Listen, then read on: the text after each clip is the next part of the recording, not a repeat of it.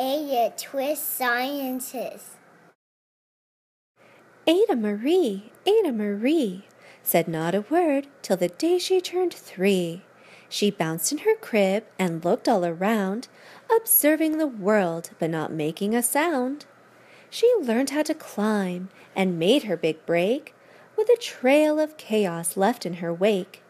She ran through the day, chasing each sound in sight, and didn't slow down till she conked out at night. Her parents were frazzled, but tried not to freak, as Ada grew bigger and still did not speak. Clearly, young Ada, with lots in her head, would have something to say when it ought to be said.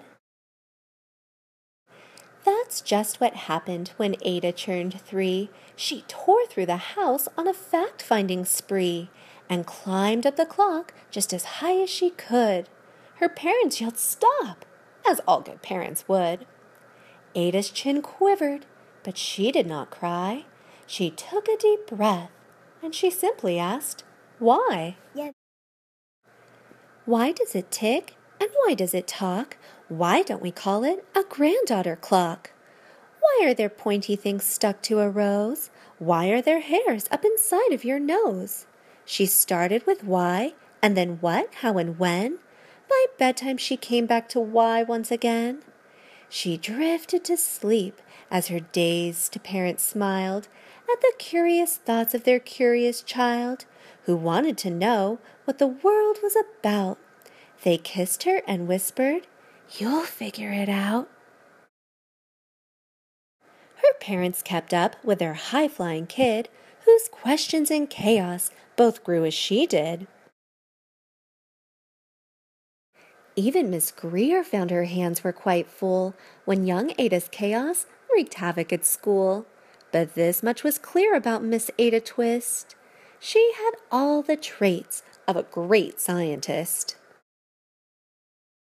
Ada was busy that first day of spring, testing the sounds that make mockingbirds sing, when a horrible stench whacked her right in the nose, a pungent aroma that curled up her toes.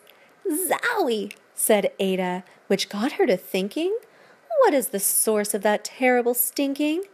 How does a nose know there's something to smell? And does it still stink if there's no nose to tell? She rattled off questions and tapped on her chin. She'd started the start where she ought to begin. A mystery, a riddle, a puzzle, a quest. This was the moment that Ada loved best. Ada did research to learn all she could of smelling and smells, both stinky and good. One hypothesis Ada thought could be true. The terrible stink came from Dad's cabbage stew. She tested and tested, but soon Ada knew it was time to come up with hypothesis 2. Then zowie! The stink struck again, just like that. Hypothesis 2, it's caused by the cat. The cat couldn't make such a stink on its own. It needed perfume and some fancy cologne. So young Ada tested. The test was a flop. She started again, but her parents yelled, "Stop!" Ada Marie, to the thinking chair now, by the time we count to 3. "Enough," said her mother. "That's it," said her dad. Her parents were frustrated, frazzled, and mad. "Why?" Ada questioned. Her mother said, "No." "What?" Ada queried. Her father said, "Go! You've ruined our supper. You've made the cat stink. Enough with your questions. Now sit there and think." She looked at her parents. Her heart turned to goo. Poor Ada Twist didn't know what to do.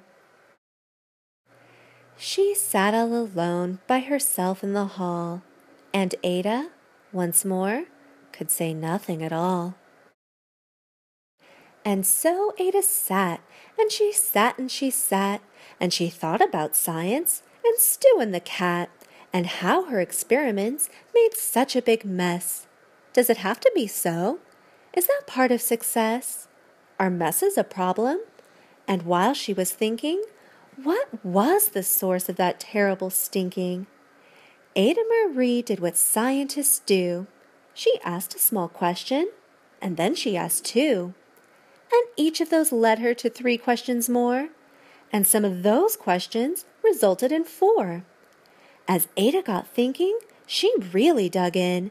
She scribbled her questions and tapped on her chin. She started at why, and then what, how, and when. At the end of the hall, she reached why once again. Her parents calmed down, and they came back to talk. They looked at the hallway and just had to gawk. No patch of bare paint could be seen on the wall. The thinking chair now was the great thinking hall. They watched their young daughter and sighed as they did. What would they do with this curious kid who wanted to know what the world was about? They smiled and whispered, "We'll figure it out." And that's what they did, because that's what you do when your kid has a passion and heart that is true. They remade their world. Now they're all in the act of helping young Ada sort fiction from fact. She asks lots of questions. How could she resist? It's all in the heart of a young scientist. And as for that smell, what can Ada Twist do but learn all she can with her friends in grade 2? Will they discover the stink that curls toes? Well, that is the question. And someday, who knows? Thanks for watching.